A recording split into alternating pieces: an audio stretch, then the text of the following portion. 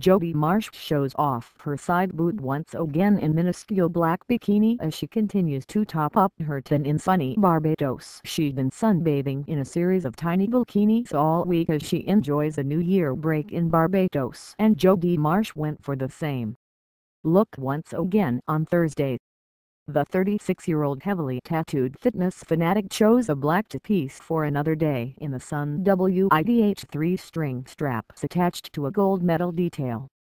Posing in a pair of Versace sunglasses, the model uploaded a couple of selfies to her Instagram account, writing, "Hello 2015. You're looking good from my view," then making sure she didn't get too much sun.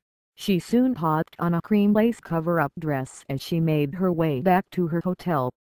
Jodie wore her ombre locks pinned in a giant bun on top of her head and made sure she wore makeup for her sunbathing session, including a slick of pouty pink lip gloss.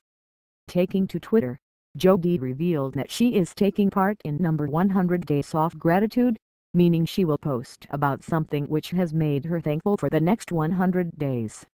Making a start on her latest project, she wrote, "Day 1.